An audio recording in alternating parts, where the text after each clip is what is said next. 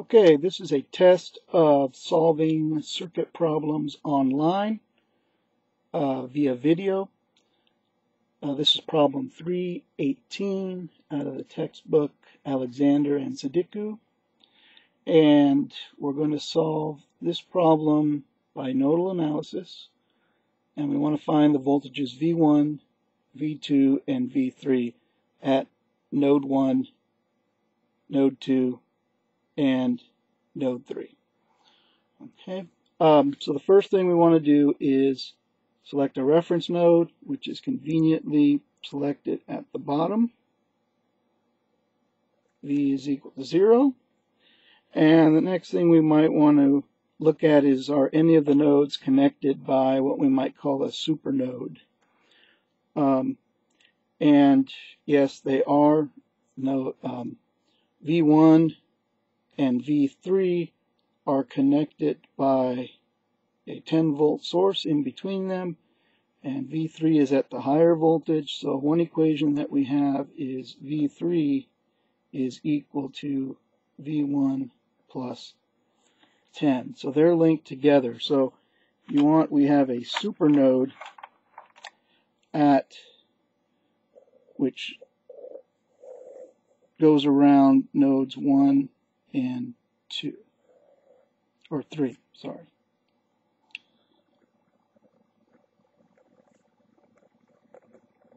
Supernode. Okay.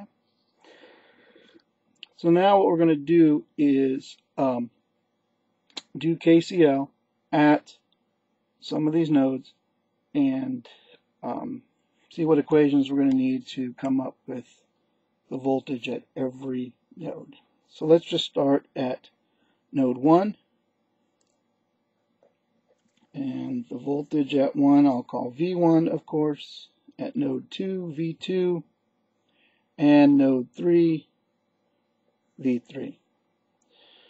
So at node 1, let's draw the currents. Let's make the currents all go away from node 1.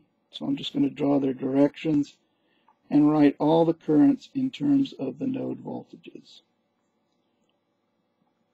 At V2, I'll put the current moving to the right. And then there's that independent current source, 5 amps. And at V3, in case we need it, we'll have those. And of course, we have a supernode 1 to 3. So we're really going to do KCL at that supernode. So KCL 1 to 3. So what goes in or out of the supernode? Well, what's going in is this current here, which is V2 minus V3 over 2. What's coming out is a current over the 4 ohm resistor, over this 2 ohm resistor, and over this 8 ohm resistor. So over the 4 ohm, it's V1 minus 0, okay, where the reference node is, over 4, plus V1 minus V2 over 2, which represents the current through this 2 ohm resistor.